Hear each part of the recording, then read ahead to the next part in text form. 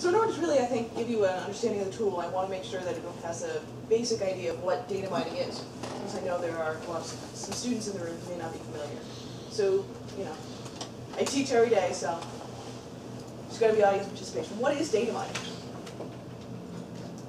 Looking for trends in data. Trends for predictive purposes, usually. Exactly. Okay. So Dave's a good guy. Dave, what would happen if I took your computer and threw it against the mirror? Jar, buy me a new one. Okay. I think he wants you to do that. Okay. Have you ever done that? Throwing a computer against the wall? Yeah. Calculator. Okay, so how do you know he'd buy you a new one? Because he promised. So you've never actually thrown a computer against a mirror to actually know definitively that he would buy you a new one if that happened. No, that's true. So you're using it based upon things you've seen happen that were similar events to make an assumption about what would happen in that instance. Basing it on experience with trusting JR. When I need stuff, JR gets it done, so I have a pattern of trusting JR. So if it's gone, he'll probably hook me up again. That is what we like to call human data mining. People do it on a daily basis. You use previous instances and things you've seen to try to predict what's going to happen in the future. Now, we do it with small amounts of information on a daily basis, things we've seen. That guy has the blinker on in his car. I know he's probably going to turn at some point unless he just really doesn't understand what that sound means. And we've all driven behind that person who's had their blinker on for 4 miles. Okay. But what if you're an engineering firm who has to run 10,000 instances to try to find the patterns to see where the anomalies are? What if you're a health practitioner who wants to know where the best place to put your resources are? What hours of the day to have so many nurses on your shifting fields? What if you're an educator to want to know which students you should watch more closely during your semester? To start out with an idea based upon a certain number of characteristics your students have, to know how they might do before your semester even begins. It's a little bit harder for us to do that because we're running so many lines of code. Now, our brains are naturally hardwired to it, and now we have software and programs that are actually designed to do this as well. So, one of the big for-profit guys in this building in this field is SAS. And I really like their definition of what data mining is. Okay? It's the process of finding anomalies, patterns, and correlations within large data sets to predict outcomes. Okay? So using a broad range of techniques, you can use this information to increase revenues, cut costs, improve consumer relations, reduce risks, and so much more. So when you use data mining, there's really a limitless number of applications. Now that's why JR actually brought me in, because I've only ever used it from an end user standpoint. Okay. Could you actually go into the software I'm going to introduce you, code with R, code with Python? Absolutely. I've never done that because I've never really had to. The software actually is set to run, so all you really need is 20 minutes of introduction, if even, and you're set to go. Which is why I like using this particular piece of software for students. Additionally, you can use it even easier because you can get a free educational license to use it. Which for students on a budget, because we all want them to do their homework. Okay. For students on a budget, that little keyword of free is really nice. Now, small caveat, they're going to be limited to a certain number of instances. But don't worry, that number is 10,000. Okay. So how is this different than some other things you've seen? Well, you can run decision trees in Excel. Okay. We've all done that. This actually takes it to this next level. Not only can you run one decision tree, you can actually run what's known as a random forest, which runs 10 decision trees simultaneously, trying to check itself. You can actually run a whole host of anomaly search functions. And this really tries to actually have limiting factors built in so you don't run into that overfitting problem of your data. I've run into a lot of, I don't want to use the older generations, but some professors who really try to push back on me against teaching this. Stick with linear regressions. It's a better form. Well, yes and no. Linear regressions are great for research. Okay? You get a nice predictive analysis.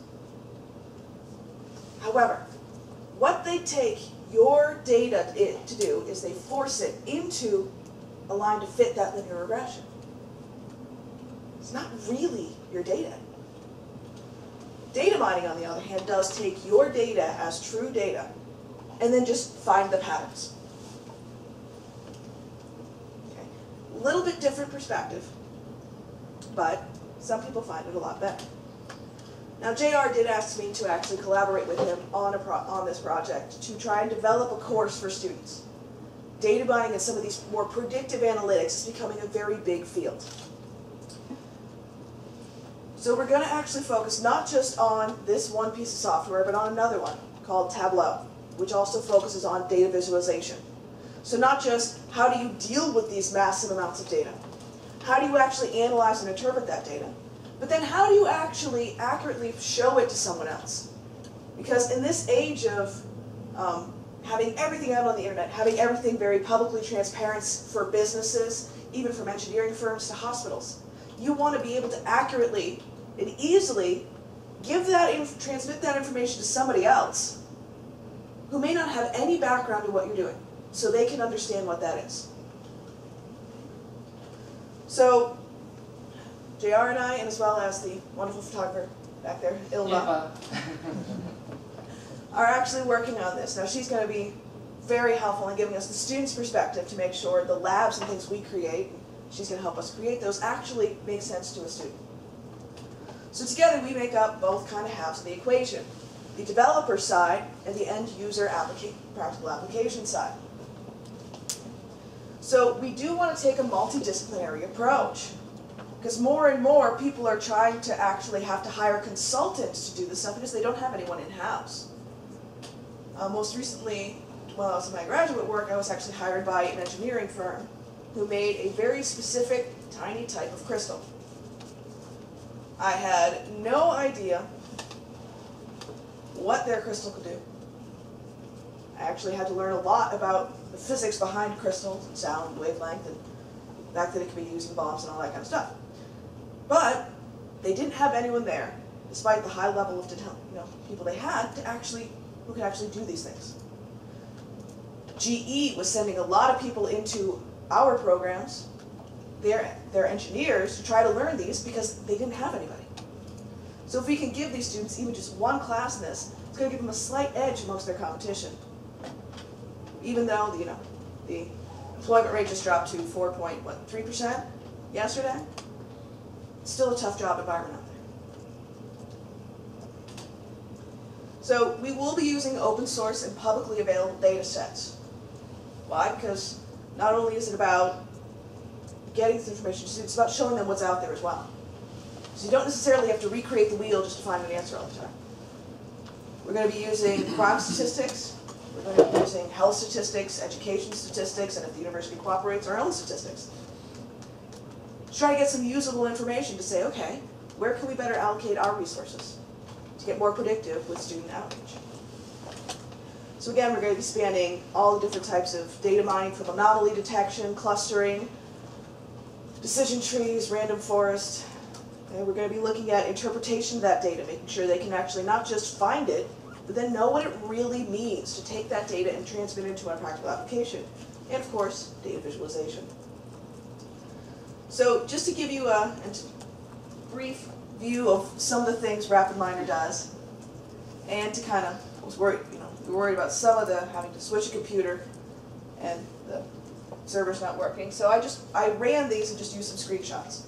So when you open up RapidMiner, and again, I think everyone here is affiliated with university, you can actually go and download it for free. This is confidential information? No, it's not. This is Just kidding. This is fabricated. So I did take real student data and then adjust it slightly so it wasn't close to my actual students. And this was 3 combined sections of 150. You can see the basic grade information of, I give them extra credit, participation, their major papers, homework, and then exams. Trying to see where are the make or break points for my students.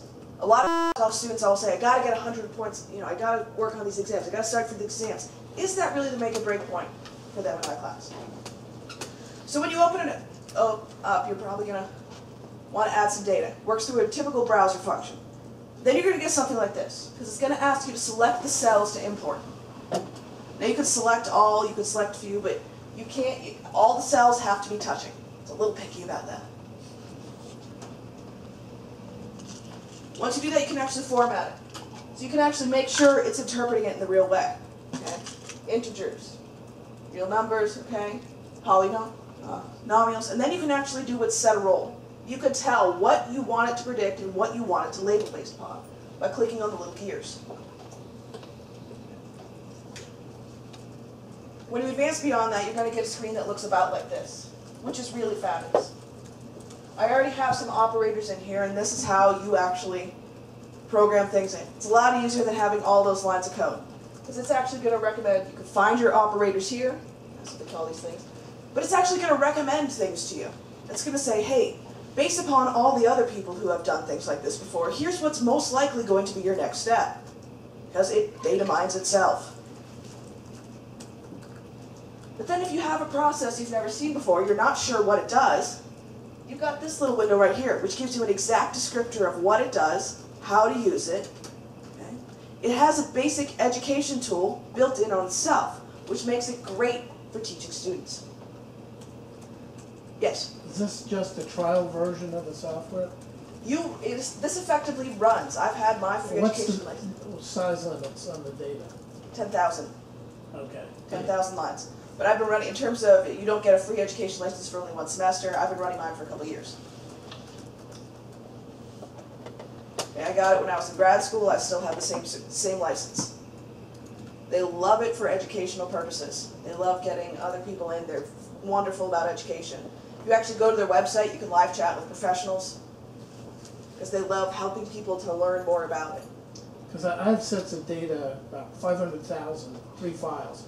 500,000 records that I'd have to buy, I guess. You would have to buy, yeah, you are limited. And I have actually tried it to see if maybe you can, there are sneaky ways around it.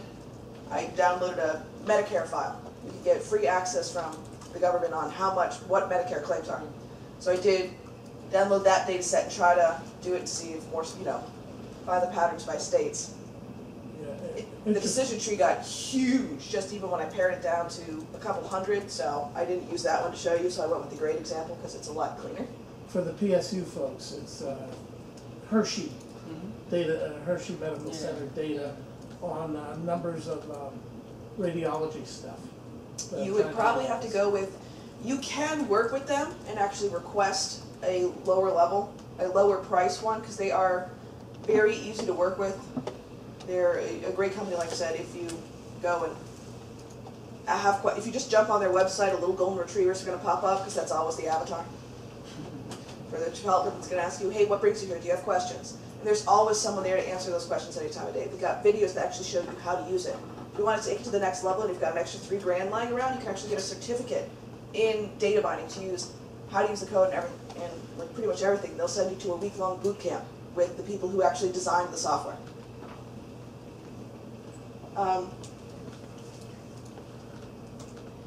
So what happens when you actually print it out? So this is actually just part of the final decision tree, but it actually told me that, well, these unit assessments, these papers, were actually the first big make or break point for the students. Okay? So if they wanted to get a good grade, they needed to get at least a 67% on those papers. Pretty interesting. There's a lot of students meant to say, gotta work on those exams. Okay. So that's just a really brief introduction, because I know we're limited on time, of what this tool can do.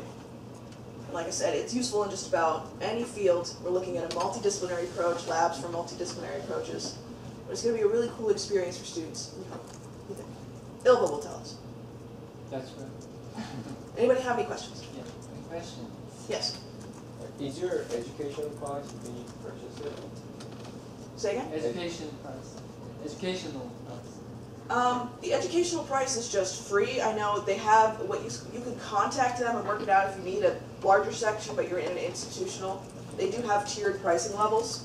I don't know all the pricing levels off the top of my head. I'm looking at the free stuff right now. There's a free version that anybody can get. You can apply for an educational license if you're just working on a project, whatever. It's good for 3 months, but they'll renew that if you ask, and that version has unlimited data. What's the cost? Nothing. Unlimited. So that's very good. For 3 months. They renew it. Like I said, I've never Seems actually like had to we're do doing anything it. with that. Mine's just been consistently working for 3 years now. Compared to other tools, is this the best tool that I have used some other ones because Tableau, actually the one we use for data mining, actually has the one we use for data visualization actually has some decision tree functions in it. The reason I like this one is because of the educational features it has already built into it. So if you're using it with students, I like this one because it does have those features. Like if you back up where it's going to recommend operators, and it's got the help feature, and when you're actually connected to a service, there's actually a community feature. So you can actually talk to other people live who are actually currently doing it. So if you run into a problem, you have problems with your data, you could talk to other users and experts while you're still in the program, as long as you're connected. do they have a teaching manuals and slides and stuff like that? Yeah, they've got a manual that's about 200 pages long, and that's just the basic manual. If you want to actually look at the operator's manual, that's 1,184 pages long.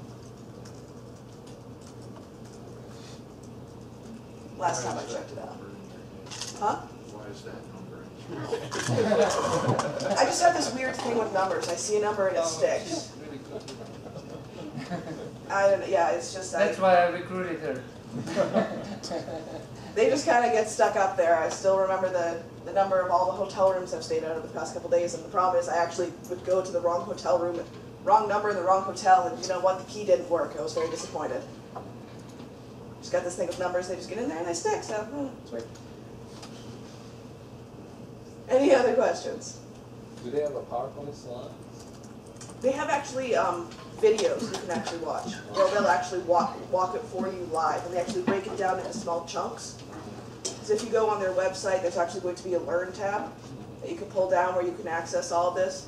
And there's 7 in the basic, and if you watch them all back to back, so you can actually, they'll actually walk you through. They actually have, they have a GitHub site, so you can actually download the data sets they're working on and do it with them step by step, which I think is, you know, a little bit better than just a PowerPoint. So you can actually pause it and say, okay, I have that data, same data set they're working on. Am I at the same step? Does it look the same? Because they have those, again, free open source through their GitHub site to actually download all the data tools they're looking at and do it along with them in the videos. And you can access them anytime and just live stream them. So, so now it's up and running, and so let's say this is a lab you just created, and the completed lab looks like this. So you can do all this regardless of the content, whatever you want to be doing. So let's go down the lab. So later on, I'll let you actually sign on and take a look at the lab if the server is still up and running. But we'll show you whether it actually executes the code and all that. So let's go down a little bit. So the lab is actually about, like I told you, using that Weka API and doing the predictions. So that's really what the lab is about. So you can see there is a code block. Is that a code block? The one on top? This is a raw data set. Oh, that's a raw data set. Okay, keep going. Yep. Go up. This is already. Yeah, so go up a little bit so that we can show them the brackets. Yeah. So whenever you see a piece of code, you see those brackets, I mean square brackets. And that's what indicates that section of the lab as a piece of code which is executable within the environment. So let's see if we can actually run the code. Hopefully no error.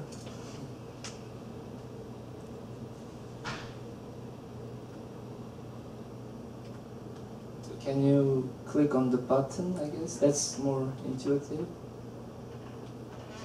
It's not giving us anything yet. Yeah, so could keep going down, and maybe the one with the output, I guess that's more obvious. For some reason it's... So I guess we still have a little bit of glitch, but if it was working, basically you'll see the outputs and all that. So that's what's kind of nice about the lab, and you can develop an entire lab just using this tool. So we're still kind of learning more about this tool. We just set it up actually a week ago, so that's one of the reasons probably why we're stumbling a little bit. Right now it's running, yeah, so he's actually entering the input. So what is going on right now is the program is asking for a user input, so he was actually entering the user input over there. And then the code ran, and it shows the results, pretty much. This is Weka with Python, so it's basically using Weka in the Python environment. So this is the piece where we're using the Python, not Python, but Weka API to do some of the prediction-related tasks. And then you see the very similar results you saw in the actual Weka tool as an output over there. So it shows the accuracy of 96.6667. So it actually used the particular machine learning algorithm to produce the result. So the difference here is you just use the API. You weren't using actually the graphical user interface. We can talk to Weka directly without going through the user interface. So this is a very powerful tool when it works. So we'll fix it. All the glitches.